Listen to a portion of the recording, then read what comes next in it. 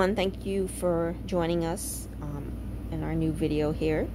In this video we're going to go over the old foyer and what the new foyer looks like now. As you remember, there was a leak from the roof which caused the foyer to look like this. So that was water damage. It got moldy, it got nasty, and as you recalled, I demoed that a while ago. So we kind of just left it after we had focused on the master bedroom. But now that the master bedroom is done, we can now focus on this section of the house. So step one of fixing the foyer was to go fix the leak. So this is my husband on the roof of the trailer. So what we did was we decluttered all of the leaves that was in the gutter. There had to be piles of old leaves that were just sitting in the gutter, which made water, when it would rain really hard, the water would actually flow the other way to the seam where the attachment was. So once we were able to declutter the gutter and clean it up,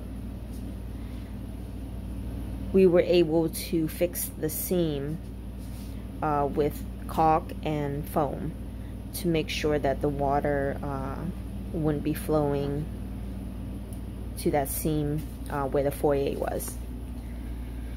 So relatively an easy fix, but it was just more so of assessing where it was coming from and what we needed to do.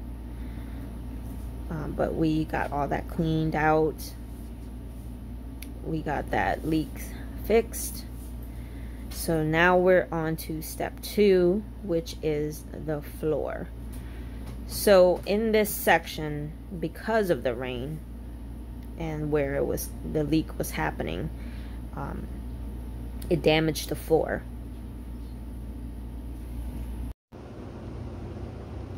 So we wanted to make sure that we get that part of the floorboard out and replace it with a new board so that it's more sturdy and you know, no one falls through the floor. So this was definitely a good decision to focus on the foyer because I didn't feel so safe walking through that foyer. So I'm glad we were able to do that. And a little side note, while you're watching him cut a hole in the floor here, the focus was just to do the foyer and then move on to the living room and kitchen. However, we came with another issue, which was the washer and dryer. If we were going to fix the foyer, we would drywall, you know, mud, spackle, paint, all of that. However, if you could see behind him there, the washer and dryer and the wall is a very tight fit. So what we had to do was make the joist thinner so that we could fit drywall in between the washer and dryer. So with doing that, or in order to do that, we had to go ahead and demo that second bedroom. So now the focus after the foyer is going to be that second bedroom / office. So sorry guys, but living room and kitchen is on hold until we get this done. But I'm hoping that that second bedroom isn't going to take as long as the master bedroom. So, you know, then we can move on to that living room and kitchen like we want to. But yeah, so he cut the hole and he measured the new board.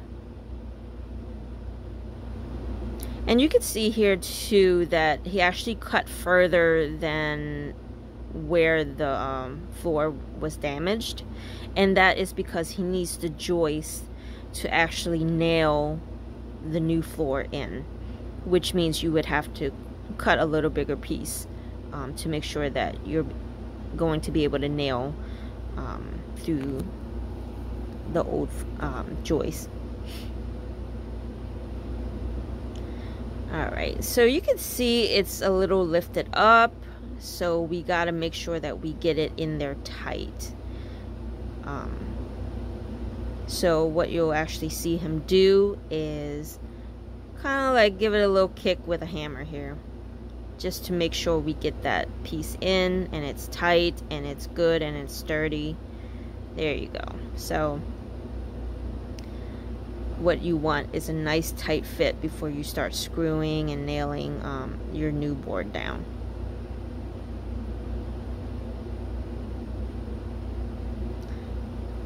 So I'm really happy that we were able to do that. So step 3 with this foyer was to put a new board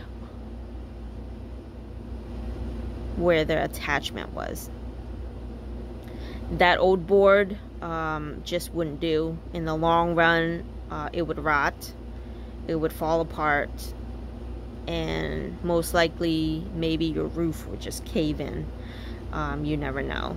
So it was best for us to go ahead and cut that out and put a new one, and you'll actually be able to see what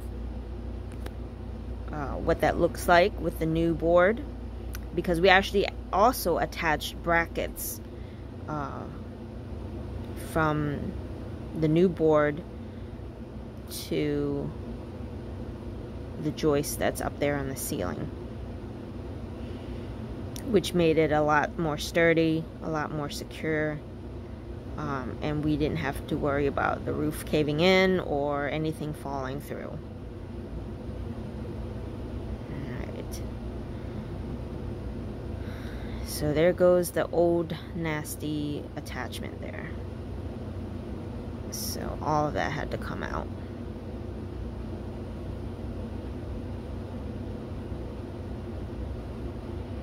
And with this also, we had to also take, you could see the metal that's kind of like in between the foyer and the hallway, the attachment. We wanted to take that out as well. And there's a lot of reasons to take that out. One, it would have made sense because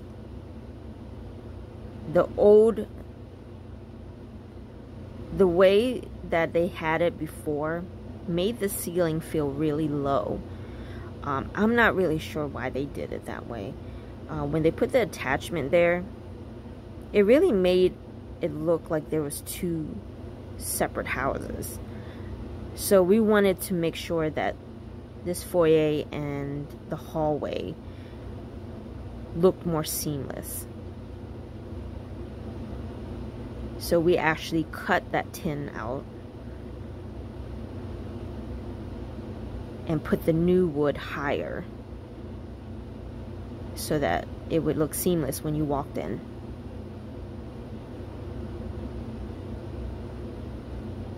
And you actually see in like other videos that I'll show you guys later how different the original trailer was compared to the attachment, because the attachment was a lot newer, and not that much newer. I would say like the 90s, and then the old attachment, the old trailer was made in the 60s, and you could definitely tell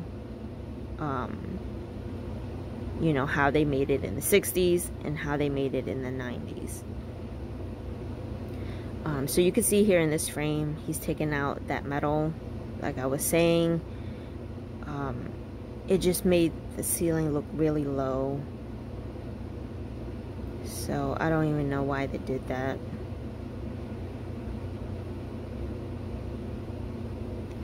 But like I said, I'm excited that we were able to do this first versus jumping into that living room and kitchen,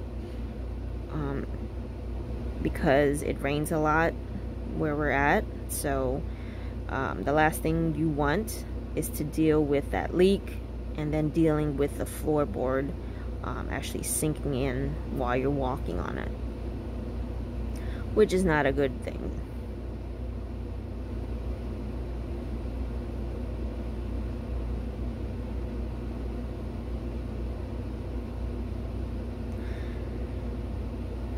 So that's him taking out the rest of the metal.